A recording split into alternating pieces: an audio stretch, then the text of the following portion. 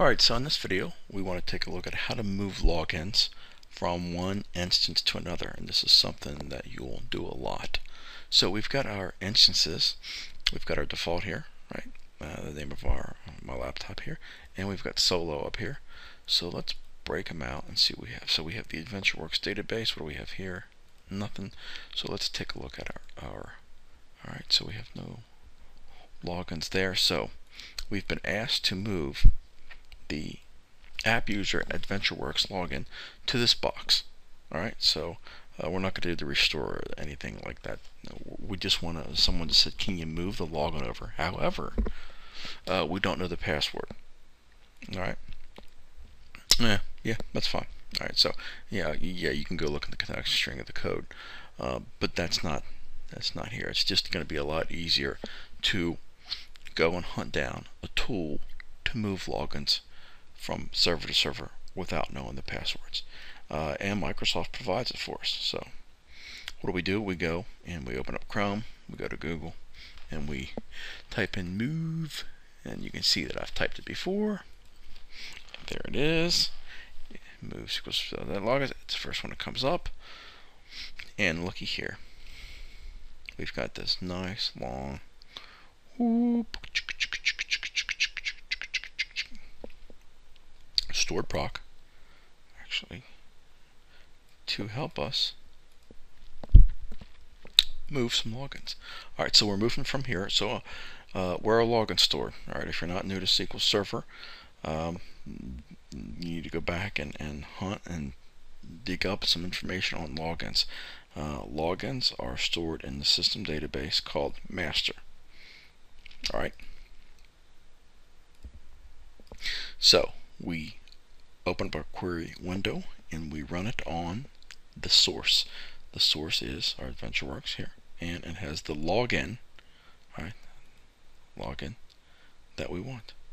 So if we click over here, we execute, and we hunt down the SP help rev login. Alright, so now we want to execute him, and lo and behold, what do we get? We get the login created with the hex, which is the password. Very cool stuff. Alright, so now all we have to do is come up to this box where we don't have it, doesn't exist. We can refresh it, it ain't there. Alright, so we come up to the databases, the system databases, the master. We're putting it in the master, right? Because that's where the logins are stored. Right. So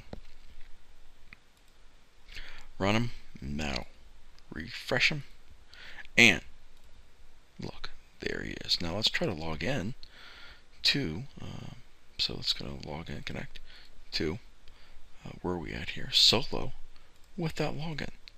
There's the app. Alright, so we moved it to solo. Alright, so let's type it, the password. Yeah, I know. We're not supposed to know. Well, I mean, I know it for here, the demonstration. Alright, promise me, I promise you it works. Connect, and there we go. Alright, you are connected now with the app user AdventureWorks. And just like that. Now, again, that doesn't mean you have any database access, right? You come here and you look, and well, if there were some databases, sorry, it doesn't mean you have database access. Let's just leave it at that. This video is how to move logins, and I don't want to move any further into that. And we just moved logins thanks to a script provided by Microsoft that was very easy to find by simply looking up the keyword search, move SQL Server logins. And this is what we get, and you will keep this handy, so you'll want to take this script here, alright, and you'll want to save it. I mean, it's saved here because you ran it and stored it now in the default database here. So it will be there for you. Alright, very cool stuff.